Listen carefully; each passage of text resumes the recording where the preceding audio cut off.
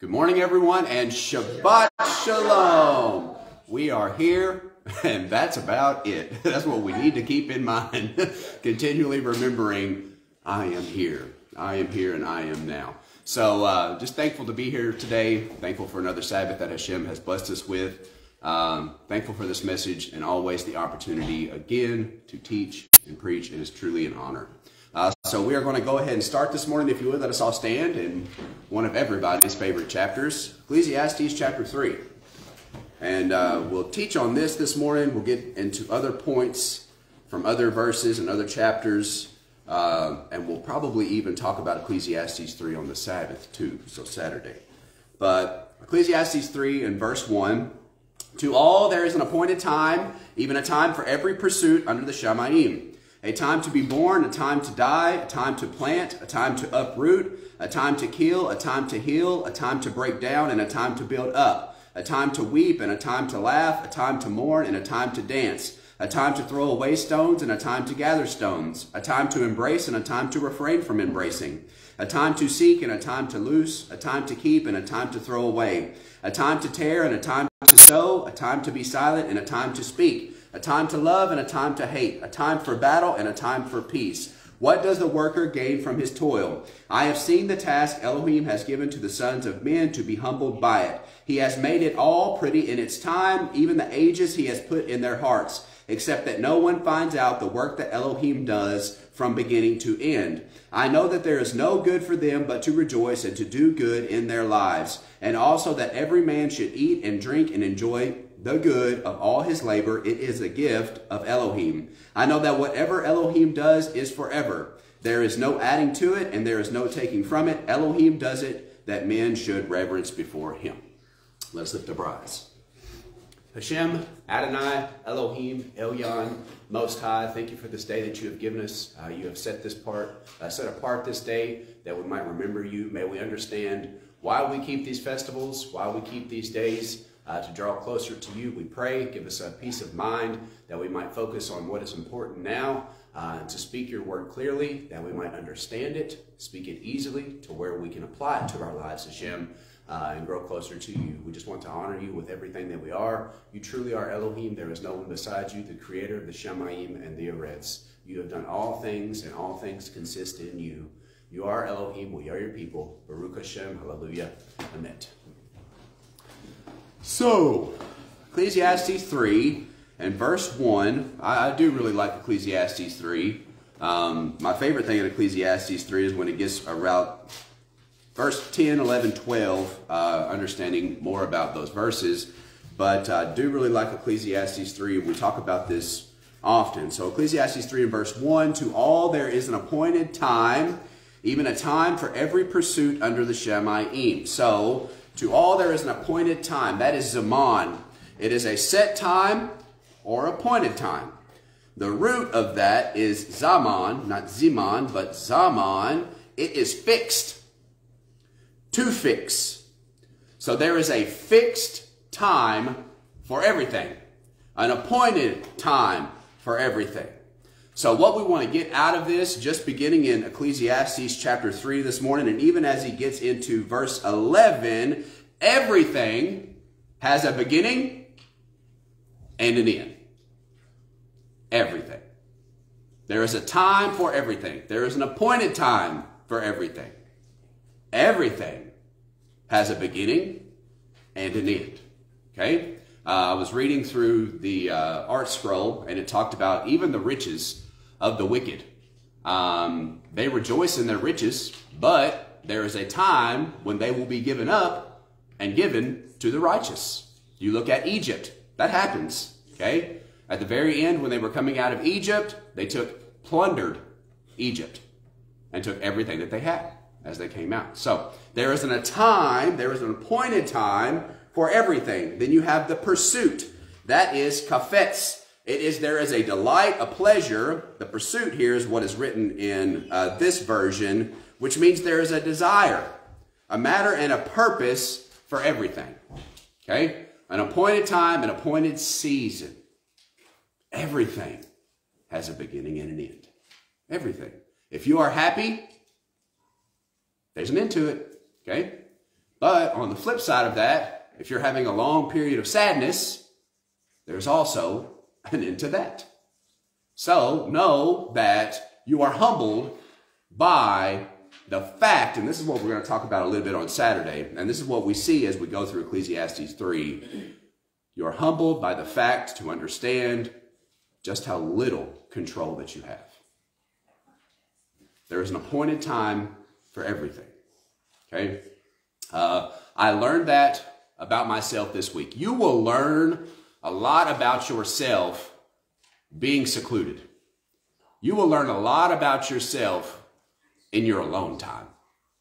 The guy that I was listening to yesterday, he said, I learned a lot about myself when I was alone. I went hiking alone. I ate alone. I did this alone. He said, you will learn a lot about yourself by being alone.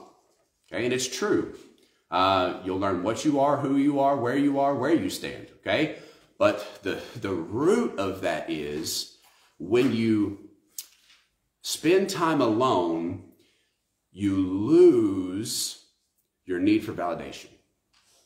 You lose your people-pleasing abilities, okay? Because you realize that you don't need the approval of people.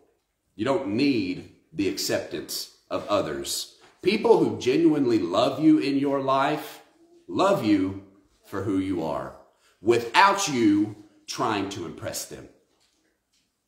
Period.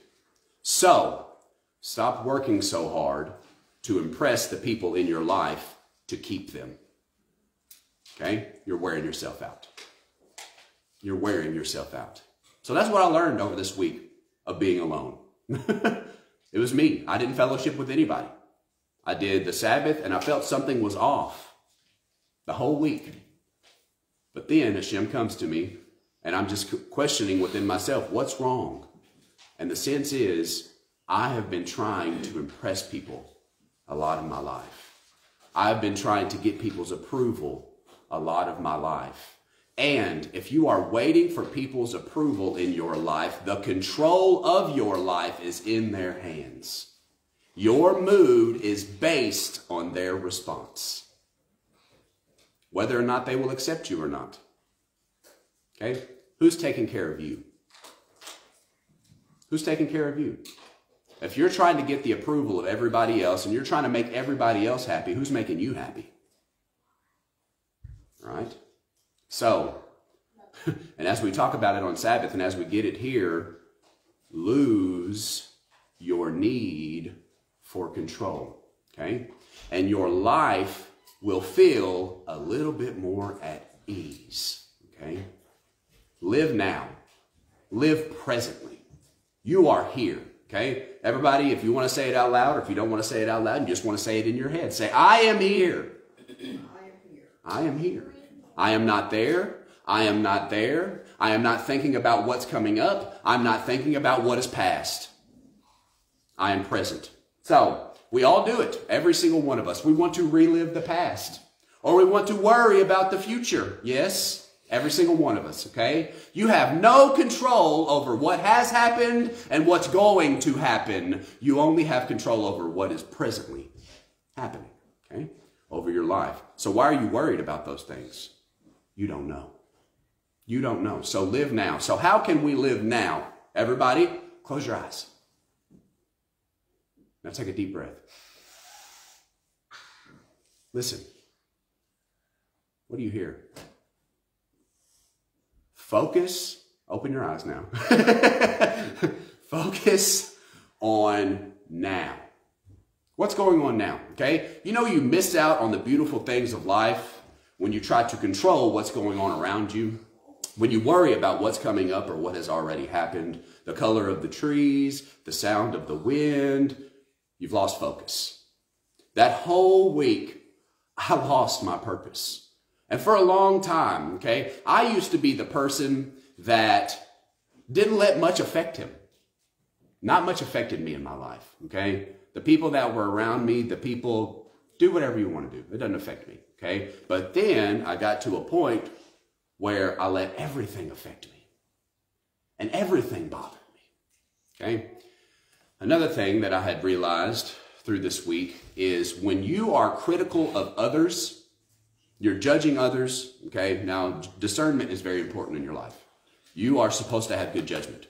If you allow people in your life, you have the ability to choose whether you continue to allow them in your life, okay?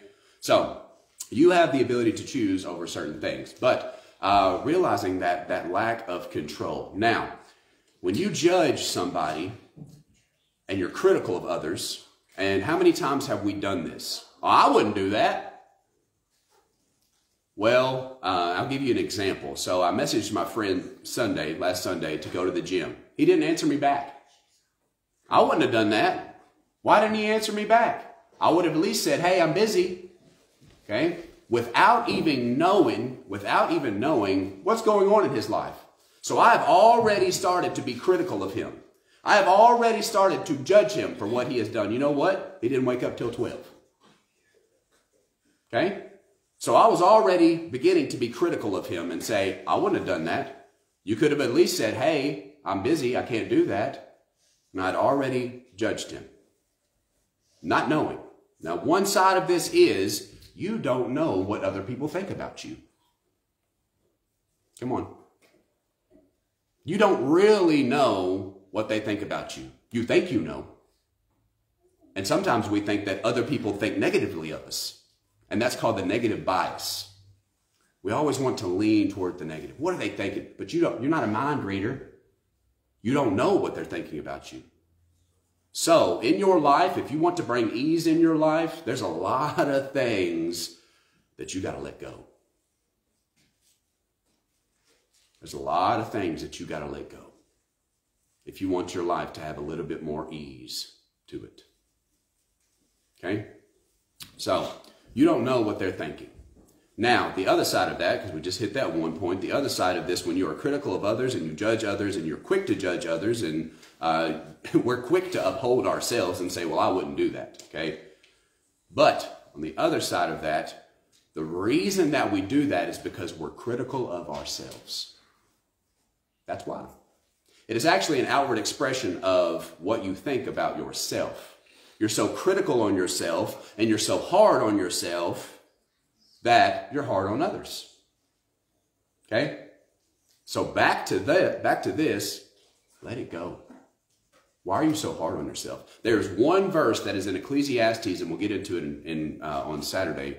And it says, enjoy your life, Ecclesiastes 3. Enjoy your life, drink your wine, enjoy your wife. Enjoy your life now, presently, because you don't know what is coming up, okay? Enjoy it now. But there is something that is even more impressive in chapter 9, and he says, your works have already been accepted. Wow. Righteous man, wise man, you have a heart for God. You want to follow God. It says that you have already been accepted. You know what? That's what we want out of life. Okay? If you go to a party, I don't know how many has ever been to a party. It might just be a family gathering, okay? Have you ever been to a family gathering or party, where someone who was throwing the party wanted it to be perfect? Yeah? How do you feel when you go to that party? You're not having fun at all. You don't have fun at all. Why? Because the person wants the party to be perfect. So their energy, their attitude is bleeding out into everybody else. Why do people go to parties? Why do people go to social events? Why do they go to family outings? You are there for connection. You are there for love. You are there for the fellowship. As soon as you get there, and this is what we think because we want the party to be perfect, so we want everything to be perfect. I want the food to be perfect. I want this setting to be perfect, and I want that to be perfect, and this to be perfect. Your idea of perfection is not someone else's idea of perfection. So when they walk into your party, they just want the fellowship. They just want the connectedness. They just want to enjoy their time. So what if the food's not good? They don't care. Okay? So, to come back to what we were saying, go easy on yourself. Don't be so critical of yourself. Don't judge yourself so hard. Don't scrutinize yourself so hard. And I tell you that you'll feel a lot better about your life.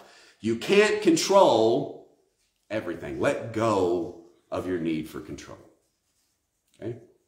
And then you'll start focusing on the things that you do have control over and the strength that comes from that. Okay?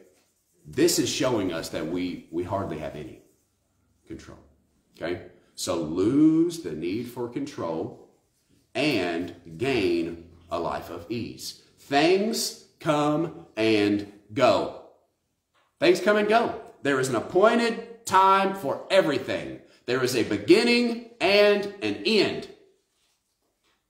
to everything.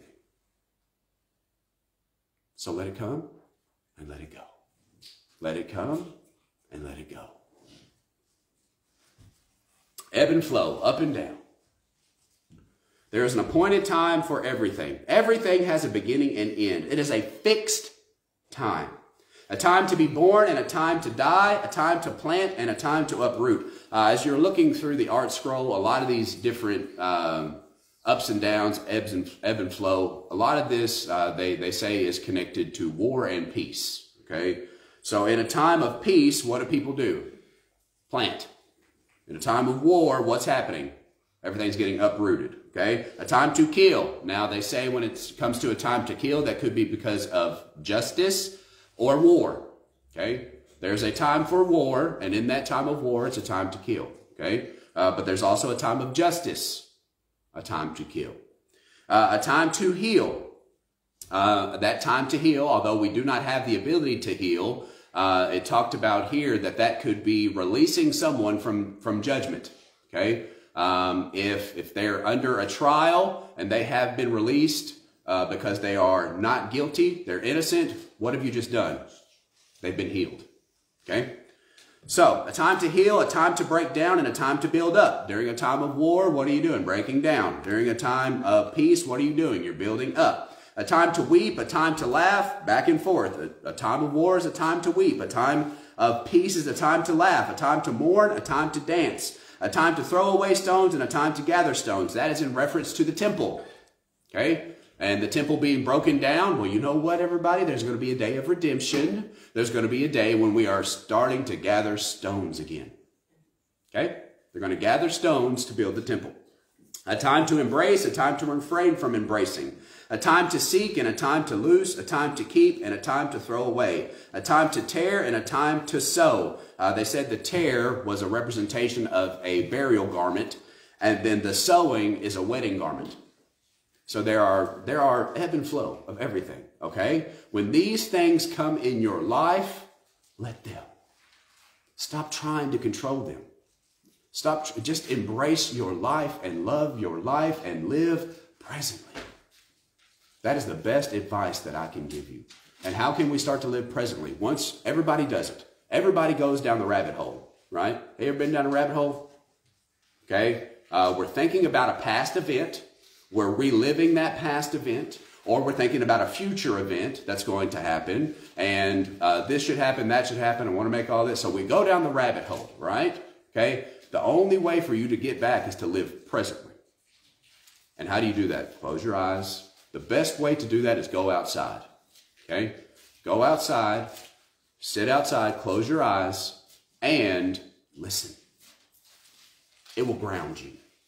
It will bring you back to where you are. Recognize the things around you. The breeze through the trees, the color of this, the color of that. We have lost our focus on what really means something in our lives. And we're so bent out of shape because we're so worried about everything. Right? Yeah. Okay, let it go. Let it go. A time to tear, a time to sow, a time to be silent, a time to speak, a time to love, and a time to hate. Both have a purpose. I really like what they said in the art scroll about verse 8, because there could be one day, an appointed time, that you love something, and the very next day you hate the exact same thing. Have you ever done that? Yeah. Talk about food, for an example. You eat a salad for a week and you love it. But that 8th day, you hate salad. Okay, you got salad running out of your ears. Okay, you hate it. So you can love and hate the same thing at different times. So he continues on. A time to tear, a time to sow, a time to be silent, a time to speak, a time to love, a time to hate, a time for battle, and a time for peace. What does the worker gain from his toil? If you are trying to force something out of its season, we talk about this often, you will wear yourself out. You will be humbled by it. Okay? Just one example is you can't make anybody love you. Going back to what we were talking about. You can't make anybody love you. No matter what you do, stop trying to impress people in order to gain their acceptance and approval. What is the answer to this? Love yourself. Know how to respect yourself. Know your own self-value. Know your own worth. Okay? Because if you know your strengths and you know who you are and you know your purpose, then it doesn't matter what people think about you. It's not going to hold you back the way people think about you. You're going to push forward no matter what. So, if you try to do these things and you force these things and you try to gain control over these things, though you have no control over them, what does the worker gain from his toil? Verse 9, I have seen the task Elohim has given to the sons of men to be humbled by it. You are humbled by your need for control. You're humbled by it. And you're humbled by it when you realize just how little control you have. You have control over what you do, and you have control over how you react in every situation. When it's a time to love, how are you going to react?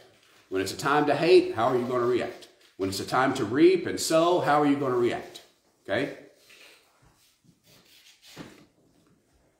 I've seen the task, verse 10, Elohim has given to the sons of men to be humbled by it. He has made it all pretty in its time.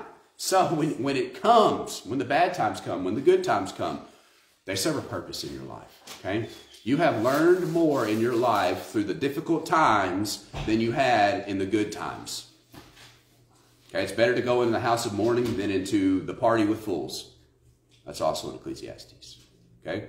Because you are learning in your life. He has made it all pretty in its time, even the ages he has put in their hearts, except that no one finds out the work that Elohim does from, here we go, verse 11, beginning to end. Everything's got a beginning, everything's got an end. So if you're going through a hard time right now, it's got an end. Okay? It's going to end. It has an end. But you're humbled by it right now because you don't know when it is. You don't know when the end is. When is it going to get better? So you're humbled by it to look at Hashem and realize just how less control or how much control you don't have in your life. This goes back into the trust. To the trust. Batak. Trust in him. Be secure in him. That is also careless. There's a definition in Batak that is careless. We're just not there, are we?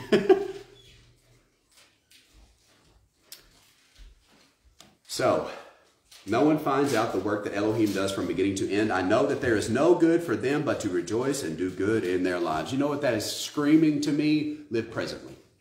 Okay? I tell you that you will have more peace of mind, you will have more ease of mind if you can ground yourself. So, what's the most important thing to you right now? The message, the fellowship. That's the most important thing to you right now, not what you're going to do when you get home. Not what you're going to do next week. That's living presently.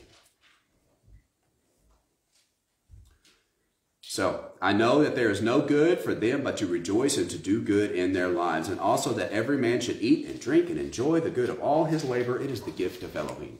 So that is the gift of God for you to enjoy your life. We've been taught so much that you shouldn't do that.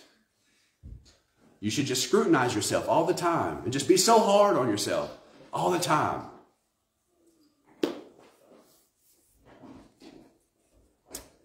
I know that whatever Elohim does, verse 14, is forever. There is no adding to it, and there is no taking from it. Elohim does it that men should reverence before him. It is over. Okay, so why are we talking about this today? Because this is the last day of unleavened bread. You know what? Now it's over. So that's why we're talking about this. Now unleavened bread is over. Last day, okay? Unleavened bread's over, but spring is beginning. So one thing has ended, something new is beginning. Okay? So, what are we trying to get? There is always a chance for you to start over. There's always a chance for you to start over. As long as there is breath in your lungs, you have an opportunity to change. It can get better for you. It can. But you have to be willing. We do daily motivation on Instagram. And I'm thinking about changing it to daily discipline. Because you're not always motivated. You don't always want to do it. You're not always willing. But you know what? If you're disciplined, you do it anyway. You do it because it needs to be done. Okay? If you want to start exercising and you got to work at 8 o'clock in the morning, and the only time that you have is to get up at 4 o'clock, you don't always want to get up at 4 o'clock, do you? Okay? So what are you going to do? I'm going to discipline myself even though I don't want to, and I'm going to tell my body, this is what we're doing now. Whether you want to or not, this is what we're doing, okay? Now follow. That's discipline. Even though you don't want to, I'm going to take care of myself. I'm going to do this for me. Okay? If you don't take care of yourself, who's going to? Nobody. So whose responsibility is it? Yours. Okay? Now, it's not a life of thinking only about me, because what kind of life is that? You love and take care of others also. But if you're not going to take care of yourself, nobody's going to hop in and make you do it. That's your responsibility. So, feel good about every little accomplishment that you take. If you're wanting to do a journey of exercise and wanting to do a journey of diet and better eating habits, small. I say that often, okay? Small little things, small advantages. As long as there is breath in your lungs, you have an opportunity to change. Start something new. There will be an end to all things. Psalms 34.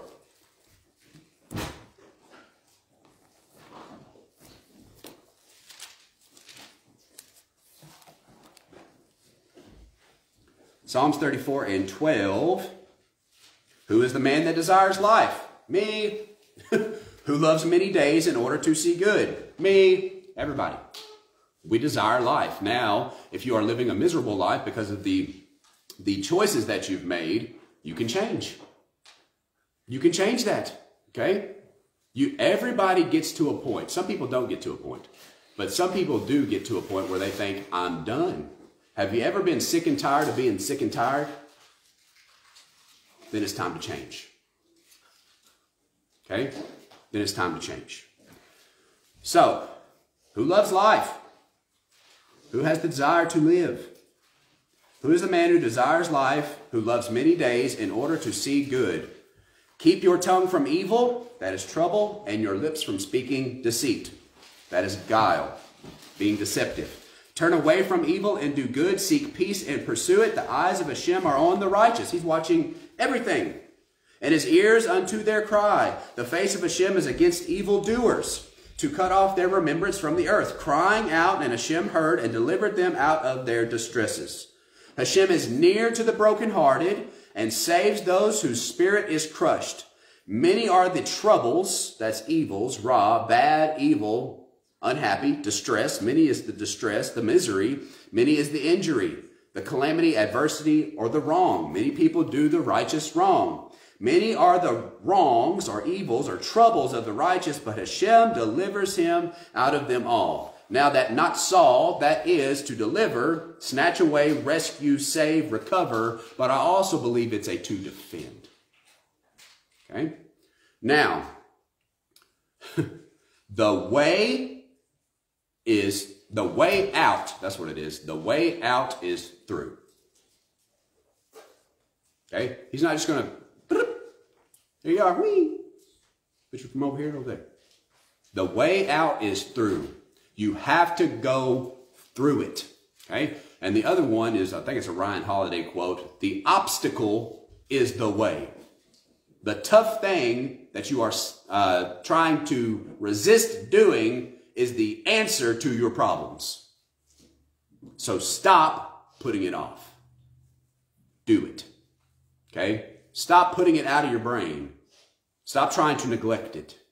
The tough thing that you are avoiding is the answer to your problems. Okay? Stop waiting on a miracle. The miracle happens when you start changing your life. If you change you, your life starts to change. We're wanting all this change. We want things to get better. Things get better in your life when it starts with you. So, many things, many things, many distresses, many hard times, times of being unhappy, distress, the troubles, the evils, the raw, many. But Hashem takes them through them. Okay? When you are presented with this trouble, I want to give you one piece of advice. Never lose yourself. Never lose your identity. Never lose who you are. No matter what comes, hold fast to your integrity, to who you are. That's authenticity. Be genuine to yourself, no matter what comes upon you. Okay? The way out is through. The obstacle is the way. So, he is close to those who are brokenhearted and crushed. Many are the troubles of the righteous, but Hashem delivers him out of them all. He is guarding all his bones. Not one of them is broken. Evil slays the wicked, and those who hate the righteous are guilty. Hashem redeems the lives of his servants, and none of those taking refuge in him are guilty. Exodus 12.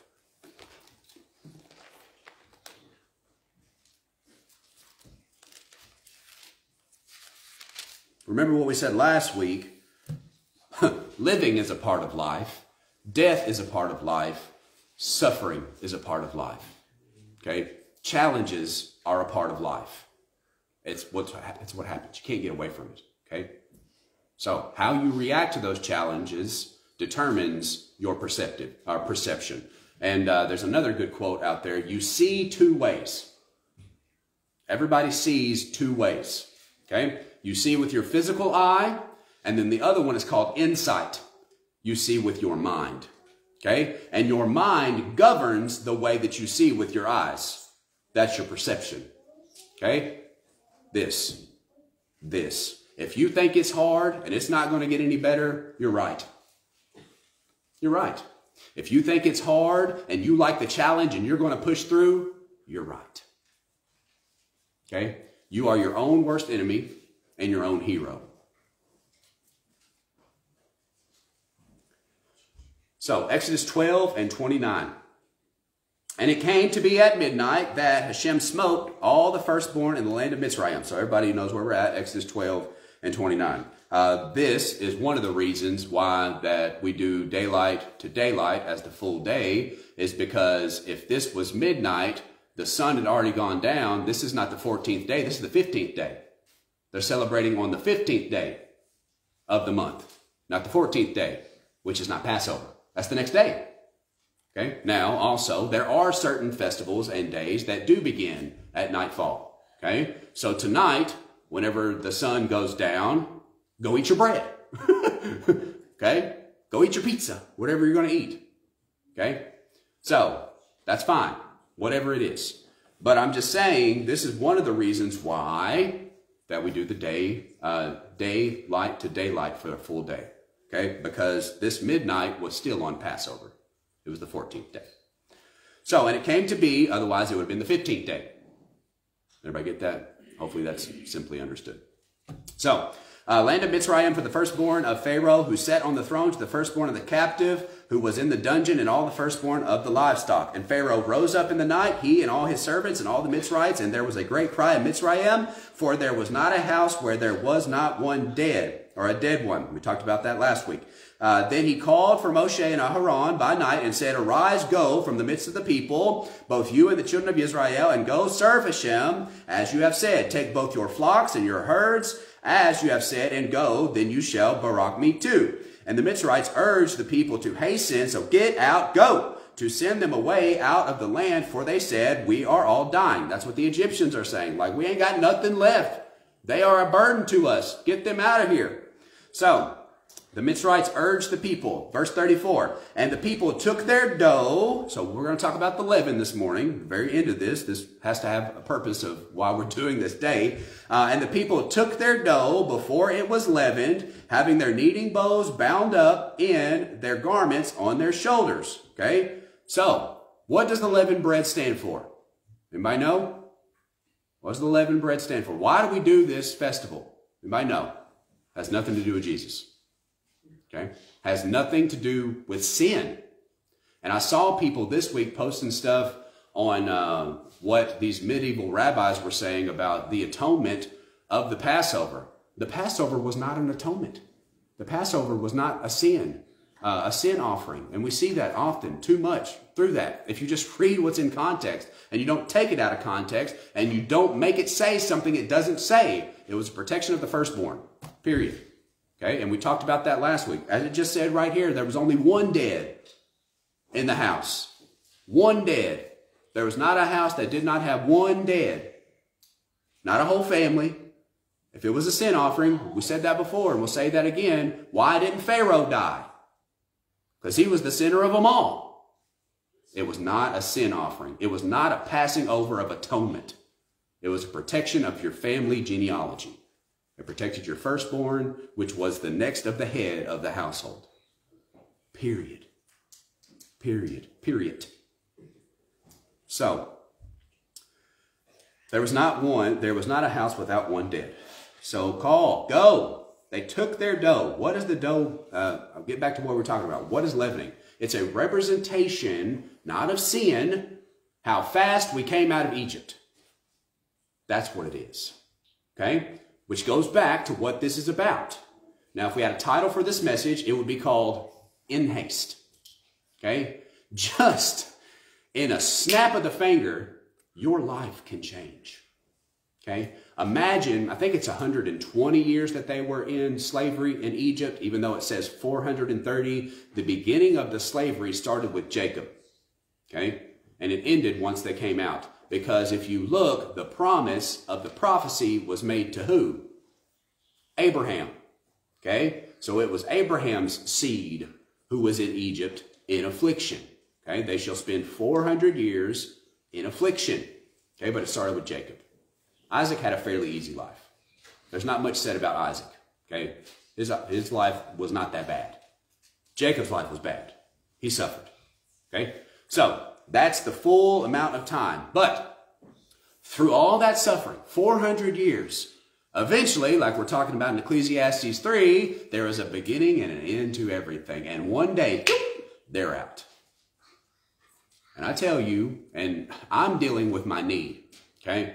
I'm dealing with the problems of my knee and trying to get it back to where I can jump and hop. Okay, but anyway, I'm trying to get it back to where it needs to be. Okay, where I can do explosive movements with my knee. But I learned also through this week, it's a process. And that's what I don't like about it. I want it now. Okay?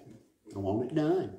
Okay? But it's a process. So I have to be patient with the process.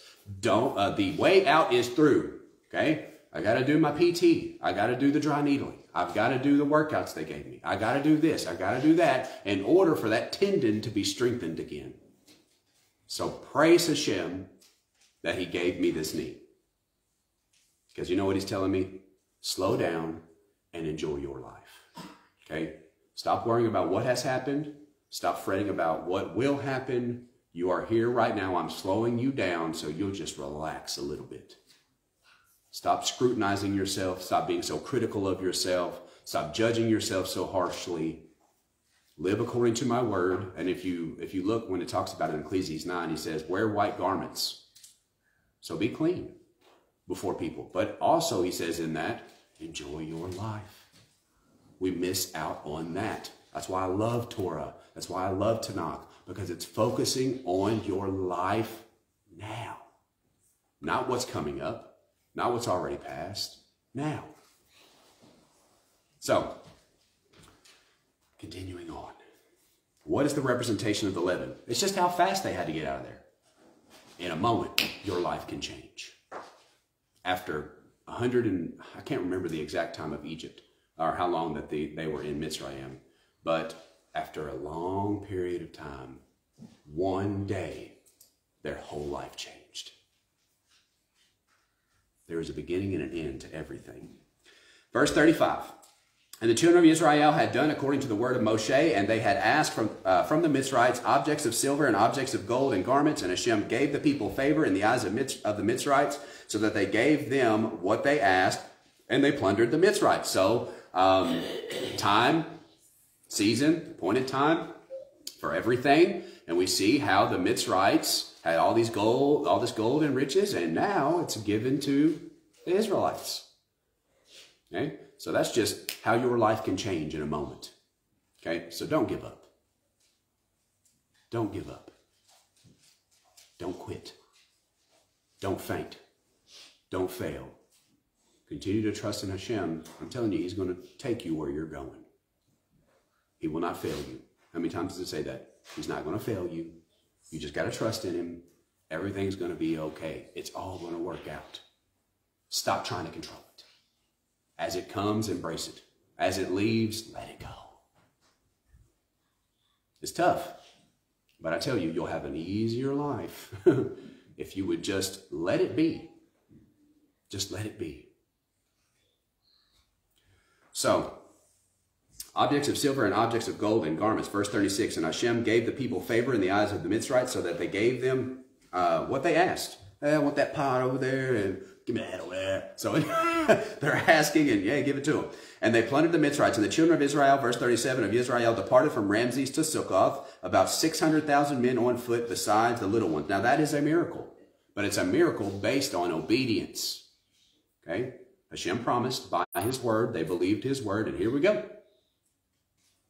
And they baked unleavened cakes of dough, which they had brought out of Mitzrayim, for it was not leavened, since they were driven out of Mitzrayim. They were pushed out. And they had not been able to delay, nor had they prepared food for themselves. So they didn't have time. It was that quick. Your life can change in a moment. Verse 40.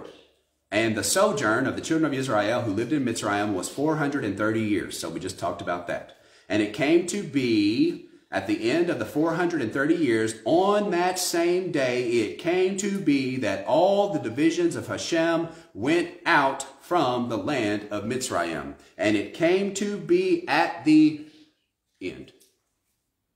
At the end. That word end is katz. It is end. At the end of time. It was the border. Now you're passing on into a new portion of your life. Okay? Egypt is done. Let Egypt go. Okay? Can't change about what happened in Egypt. Okay? Learn from what happened in Egypt and go on with your life. You're at the border. You can't go back. They wanted to go back. Why did they want to go back?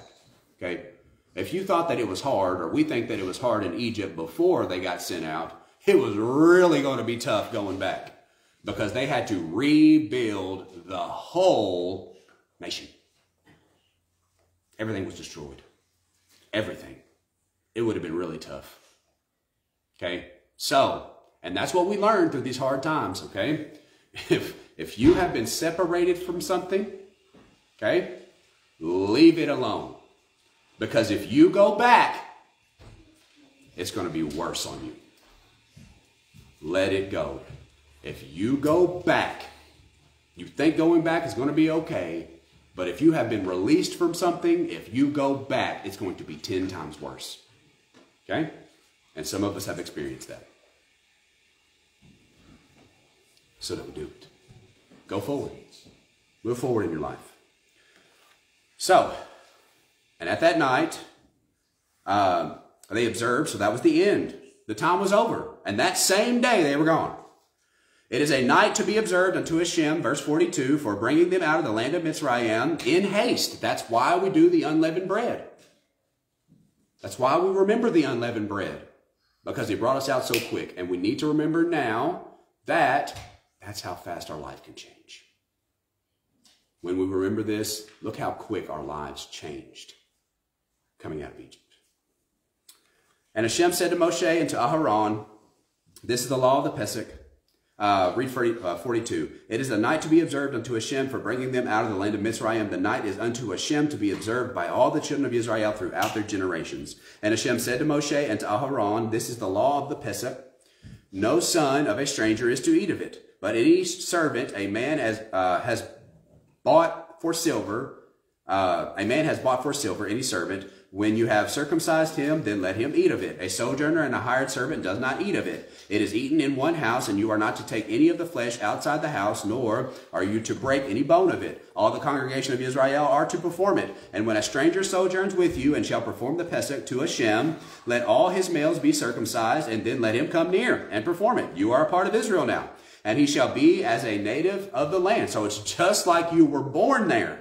But let no uncircumcised eat of it. You have to be of Israel, okay? Which is showing us who is our God, like we talked about last week. Who is our God? He is our God. We are his people, and he is special to us, and he protects us. He's going to take care of us. They can have their gods, whatever. I'm not worried about your gods, okay? I'm not trying to take your God away from you.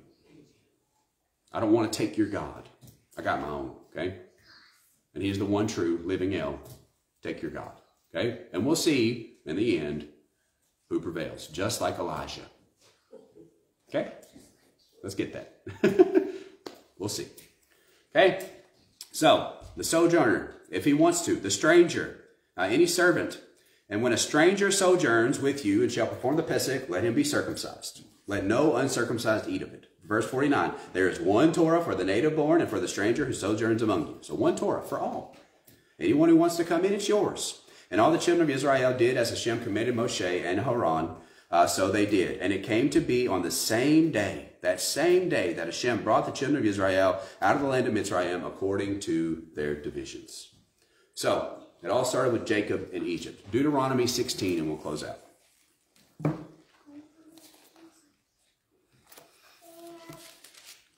So, there's a point in time for everything. There is a beginning and an end. But you also realize as long as breath is in your lungs, you have the ability to do better. You have the ability to change. You have the ability to enjoy your life. If you get anything out of Ecclesiastes, enjoy what you got. Enjoy it. Embrace this present time. Okay? So, Deuteronomy 16 and verse 1, guard the month of Aviv or Abib, and perform the Pesach to Hashem your Elohim, for in the month of Abib, Hashem your Elohim brought you out of the Mitzrayim by night. And you shall slaughter the Pesach to Hashem your Elohim from the flock and the herd in the place where Hashem chooses to put his name. Eat no leavened bread with it. For 7 days you eat unleavened bread with it, bread of affliction. Why are we doing this? This is the end of it. But why were we doing it? Okay? Bread of affliction. That affliction is ani. It is affliction. It is bread of poverty. It is bread of misery. It is bread of depression. It is bread of trouble. Okay? You're doing this to remember what happened in Egypt. Okay? That you didn't have anything. And he brought you out and he took care of you. Okay? I want you to realize, and we'll talk about that on Sabbath, that Hashem came to you where you were. That's in Ezekiel.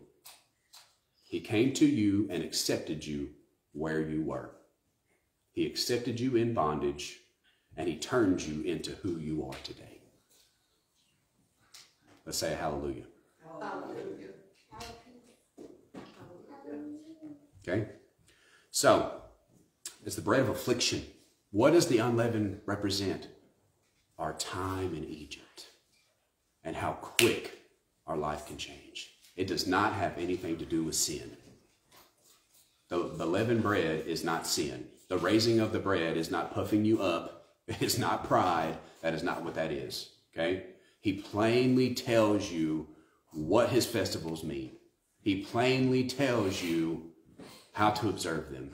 He plainly tells you, without any interpretation from anyone else, what to do and what they mean, without adding to it or taking away from it.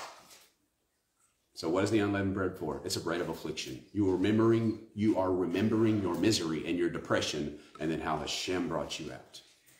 And he brought you out quickly, fast. Because, talk about the knee again. I'm going to go through the process, okay? But I have hope and I have this confident expectation that one day I'm going to look back and remember this after it's healed, after it's done. Get that? One day you're going to look back on this time, this hard time that you had, and you're going to look back and think, wow, I'm here now. I'm not back there. So don't go back and relive it. You can go back and say, thank you, here I am. I learned what I needed to. But don't go back and continue to relive it. Ground yourself. Be grounded here. Not what's coming up, not what's already passed. You will have a life of more ease when you do that. Is everybody here? Present? Okay. Present? Yes. Okay. It's like a roll call of the class. Are you present? I'm here right now. Okay. So where are we? Right here. Oh yeah. So what does it mean? It is the bread of affliction. It is the haste that we came out. It was the bread of depression, because that's about the flattest bread that you can have. Okay. That's about, it's broken. Okay. It was low. It was nothing. So eat no leavened bread with it. For 7 days you eat unleavened bread with it.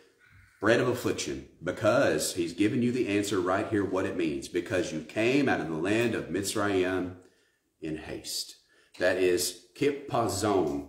It is hurriedly, in haste, hasty flight. So what does the unleavened bread mean? We know now. So remember the day in which you came out of the land of Mitzrayim, all the days of your life. And no leaven should be seen within all your borders for 7 days, neither should the meat which you slaughter in the evening on the first day stay all night until morning. You are not allowed to slaughter the Pesach within any of your gates, which Hashem your Elohim gives you, but at the place where Hashem your Elohim chooses to make his name dwell, there you slaughter the Pesach in the evening, at the going down of the sun, at the appointed time. Okay, fixed time. You came out of Mitzrayim. You shall roast and eat it in the place which Hashem your Elohim chooses, and in the morning you shall turn and go to your tents. 6 days you eat unleavened bread, and on the 7th day there is a closing festival to Hashem your Elohim. You do no work. It's the end. Okay? It's the end of unleavened bread, but it is the beginning of spring. There is an end to everything. There is a beginning to everything. Okay? And you can always start something new. So, what does unleavened bread mean? It is the bread of affliction, and how fast we came out. Get it? Say it again. It's the bread of affliction, and how fast we came out. Of what? Affliction. Okay? So, your life can change in a moment. And oh, how fast it could be. You will look back and think, wow. In haste. Hope everybody has a blessed Shabbat, the last day of unleavened bread. Baruch Hashem.